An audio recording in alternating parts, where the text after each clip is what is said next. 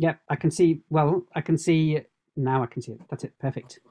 Good. So, as I said, I will talk about plasmid taxonomy, something we are developing right now, but already have been working on it for a few years right now.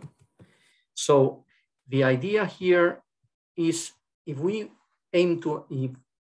want to understand plasmid function, plasmid biology, the first thing we need is to make it clear what are the evolving units. In other words, what is the subject for evolution? So what, and in the same way as we don't analyze one giraffe to know what's going on, but the species of giraffes, what should we do about plasmids? And in order to do that, we know already by some work that has been done before that for bacterial genomes, it has been found that bacteria of the same species usually have a core genome, as Zam said before, which is maybe half of the genome, or it depends, but they are 95% identical,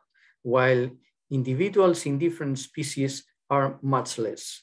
So there is a value here of similarity, which makes the, say, the definition of the species as the genomes which share a lot of DNA quite impressive, no? As in this paper here. So we did more or less the same for plasmids, and the result was this paper that we published last year, or well, now over a year ago, and in which, as you can see here, each node in this graph is a plasmid sequence, and some plasmids are related to each other. There is an edge between two nodes when there is a similarity over 70%, over 80% of the or 70% of the genome, or more than half of the genome. And so you see plasmids cluster, and we can analyze these clusters now, and that's what we did. Oh no, before that, okay. So what we realize is that plasmids cluster in definite groups, and there is not much in between. So that this will be a similar representation to the representation of bacterial genomes. So by the same reason that we believe there are species, because there are bacteria or bacterial isolates that have high similarities, the same happens for plasmids. And they cluster in these groups, and we will analyze these clusters. So when we analyze these clusters in detail, although I cannot see, okay, we see that when we look at the plasmids of the order Enterobacterales, which contains E. coli, Salmonella, and everything, as you see on top of this column here. And here you see that these are the PTUs, or plasmid taxonomic units. And you can see that most of them, they appear in one or a few genera. So I was surprised to find that most plasmid taxonomic units they derive from one species or one genus of bacteria. Although in some cases, they can appear in other genera as well, but not in that many, as we will see. So each PTU has a determined host range. These are the genomes in which these plasmids have appeared naturally, not the bacteria to which we can transfer this plasmid. This is a different thing, and I will explain probably on Wednesday. But here you have all the PTUs this is the old data from our published paper. So we have here 37 PTUs, which are MO+. That means that they are transmissible by conjugation, that contain most of the plasmids in Enterobacterales, which are grouped in 5 classes. The classes are defined by the relaxase genes, because this is like the slowest clock in a plasmid, and therefore there are 5 classes, and each class we can distribute in several families which share the whole TRUZ region. So in order to define the taxonomy of a plasmid, we will use the MOB type, which is the relaxase class, then the family, which somehow defines the TRUZ system and everything that is connected to that, and in many occasions are the partition genes and so on, and then the PTU, which contains a large backbone of that plasmid species. So what are the most important results in our paper? First, that most PTUs have a preferred host genus, as I said, and as it is shown in this figure. Second, that the TRUZ system is always conserved in, or almost, well, always conserved, with the exceptions that I will tell later, in what we call a family. And then one important question or result is that the rep system is not conserved in many PTUs. And that is because as we think now, the rep region can or has to change quickly when a plasmid moves from one bacterium to another. And therefore you have many PTUs that have different replication formulas. And this is shown here in a close-up zoom to the MOB-F class. The MOB-F class has a subclass which is F1, which are a number of plasmids that appear in Enterobacterales, because then there are others in cyanobacteria, actinomycetes, and so on, which contain also the MOB-F class. But here we have 3 families. In F1, F11 family, always the transfer system is a TI plasmid type transfer system with BIR-B1, B2, B3, and so on. In MOB-F12 is like a F plasmid, which contains like 25 or 30 genes involved in transfer, and each one has their own PTUs. So as you can see, this hierarchy of classes, families, and PTUs tell us a lot about the properties of our plasmid, the structural properties at least. Okay, so yeah, I will skip this one. So now we have updated our database to RepSec 200, which means we have analyzed over 19,000 plasmids. That's more than double that we used before. This is the overall picture of the network. And in this network, now we have 634 PTUs, which contain 4 or more members. That is almost about 60% of the plasmids. And of them now, we have decided only to name those which have 10 or more plasmids, but still this is about half of the total.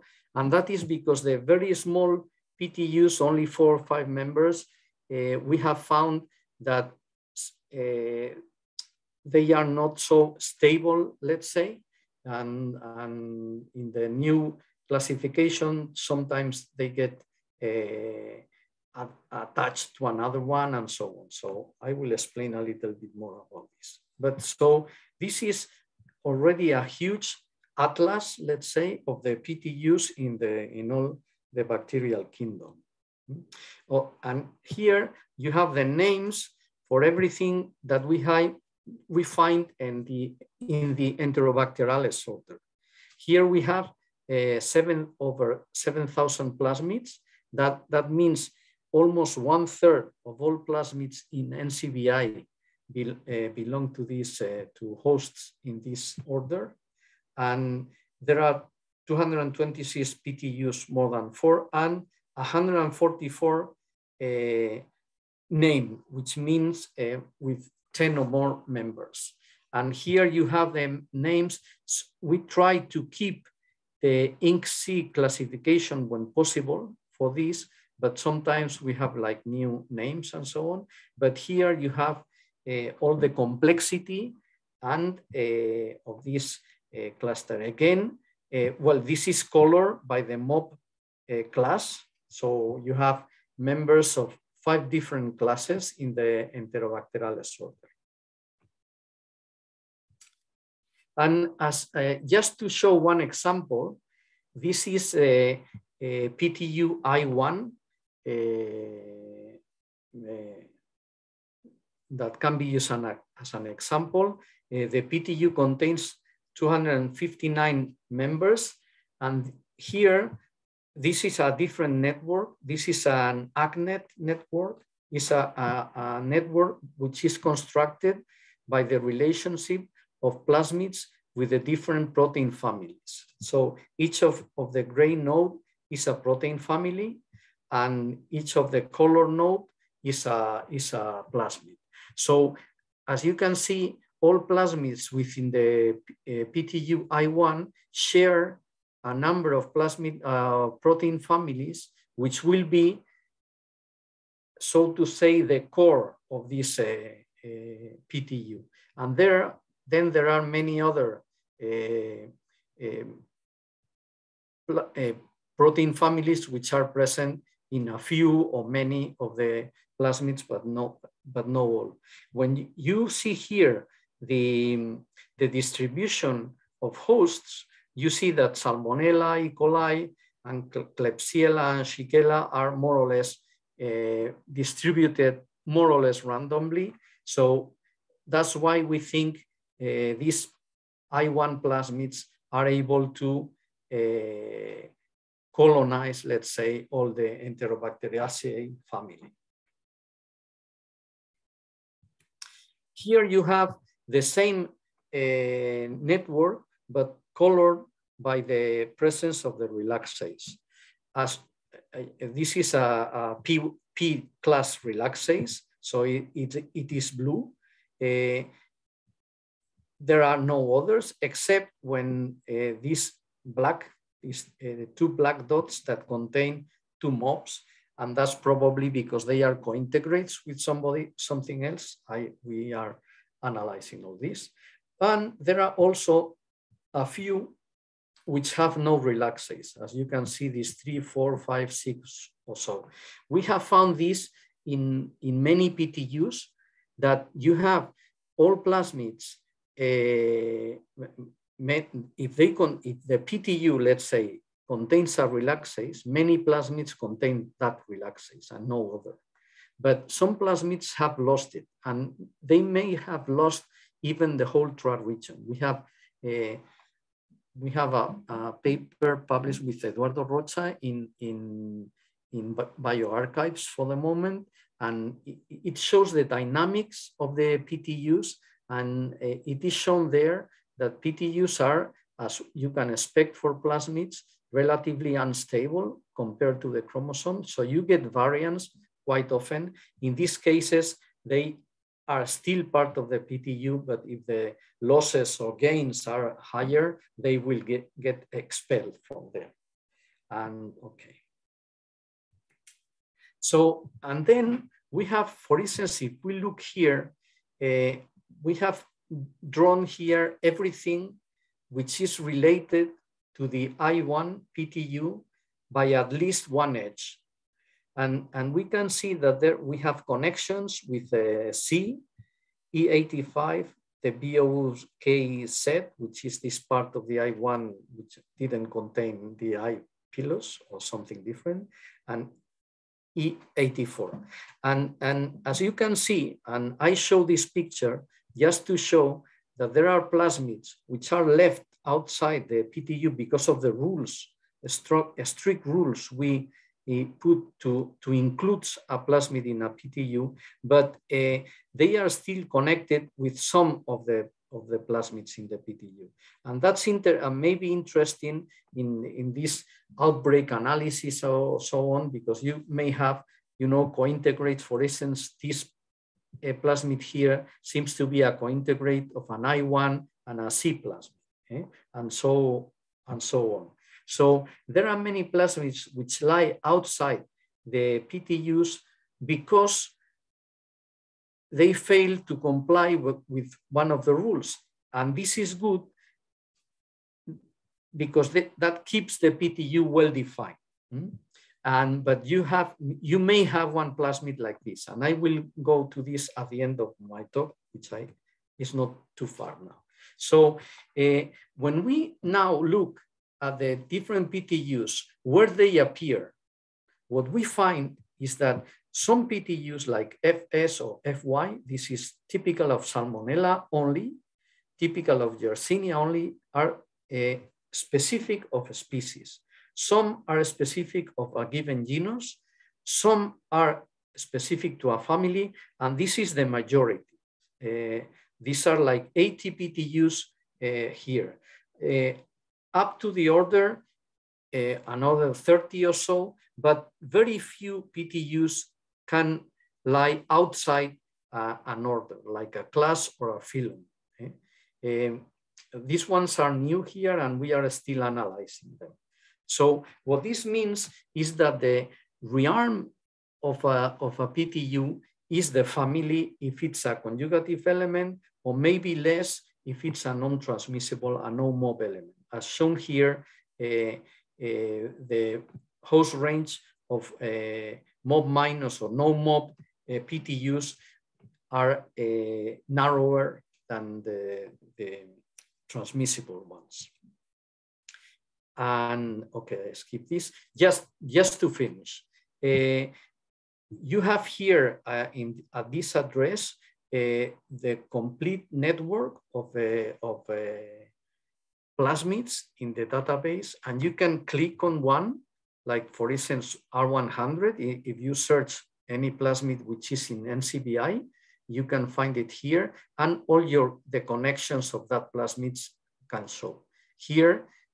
Because this is colored by the class, the F class is red, so many of these plasmids will be in the FE cluster, but you can see everything. You can click on each plasmid and see where it lies in the complete, and it gives you all the connections. So in order to classify your plasmids, we developed this tool called COPLA, in which you upload the sequence of your plasmid, and it gives you an output, which the several files, the PTU prediction that gives you the PTU, if it's assigned, the host range from 1 to 6, as I explained before, the score, which is, if it's over 0.9, is very good, the size of the plasmid, and then the mob, which tells you the class, and the MPF, which tells you more or less the family of the plasmid, and also the replicon formula using RepDB. Also the antimicrobial resistances that we find, and this is very important, the list of all connections of that plasmid, not only the ones which belong to the same PTU, but these others that I said that are in the periphery of the PTU, and therefore can help you in the analysis of your plasmid or the project in which you're involved. And I think that's all I wanted to say. This is my group here, and I would like to acknowledge mainly to Santiago Redondo, who did a lot of almost all of the bioinformatic development and of these tools. Then Mapi Garcillan, who did also a lot on the analysis, and Arantxa Peñil, who is also involved in the analysis of all of this. And I shouldn't forget Raúl Fernández, who helps me in many things which are directly related or indirectly related to this project. And thank you very much for your attention. Thanks very much, Fernando. Fantastic talk. Oh, it looks like we've got a hand up from James for a question. No, sorry, I thought that was a round of applause. Sorry. I don't know how to do Zoom. I don't know how to do Zoom. I don't know how to get rid of it. Okay, fine. I'm going to have to a round of applause at least. And if anyone has any questions, now's a good time. You have a few minutes before we start our next talk.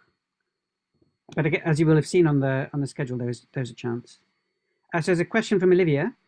Olivia Kostelitz, saying, what kind of data do you use to determine the host range of a plasmid? Sorry? What kind of data do you use to determine the host range of a plasmid? The only thing we do is to find out in what genera are the host of the plasmids in NCBI. So for instance, for this I1 PTU, the PTU has 256 genomes. So we determine the sequence tells you the genome, the host genera and the host species, and then we add the different species of the different genera, and we grade that from 1 to 6. If all plasmids appear in one species is 1, in one genus is 2, in one family is 3, in an order is 4, in a class is 5, and in a phylum is 6. We have never found a plasmid which goes over, that appears in different phyla. Although we know, of course, that plasmids can be delivered from one phylum to another. And we do that in the lab. Any follow-up there, Olivia, or is that okay? You could feel... Sorry? No, it's okay. I was just checking. I was just asking Olivia to tell us if that was a sufficient answer, but I think it is. Anything from anyone else? Do we move on? Sorry, we've got one from Liam Shaw, who's speaking later this week, as is Olivia. I'm just going to read it to you. Read it out. Thanks for a great talk, Fernando. I've read the papers associated, and I think they're fantastic too. I wanted to ask about intra-cluster density. Does host range mean that any member of a PTU works in any of its hosts?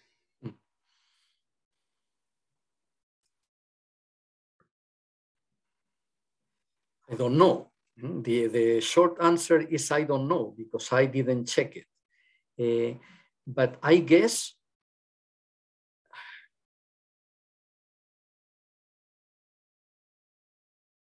I don't know.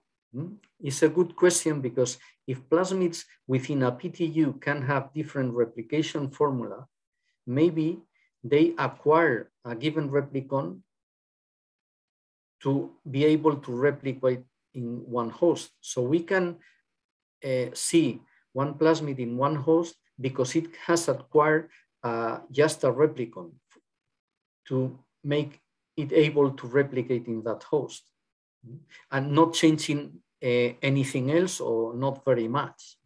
So I don't know, this should be checked for each PTU, but it's a good question in the sense that now that we have defined what is a member of a PTU, what's the collection, you can analyze those as belonging to the PTU.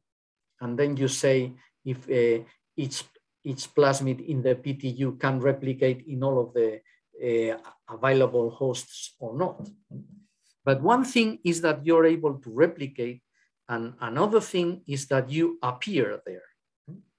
Because I don't know, what we see is that conjugation apparatuses are, in fact, most of them are very broad host range. In W, in Ken, in P, and so on, in H, in C, they appear to be able to send a plasmid almost everywhere. But that they send the plasmid there doesn't mean that the plasmid is able to be maintained there for a long time. It can replicate, but then there will be some say, interactions with the host. And what we see is that the plasmids tend to appear mostly in one genus, in most of the cases. So that's kind of interesting. There's another question here. Maybe since there are like 20 minutes at the end of these talks, we can discuss more, no? Because it's kind of a time for the next talk. I don't mind to be answering questions. No, let's move on. But the message from Teresa Coque is a comment rather than a question, so I'll just read it out. It seems you consider plasmids originated and evolved in different hosts, but databases are biased by clinical and very recent isolates, and it is probable they have another origin, moved between bacterial species and selected in different species afterwards. So everything is biased by where we... Yeah, that's a good theory, but I'm afraid it's not true, at least by what I saw. Let's follow that up in the discussion section then, because that's... Okay, yeah, good.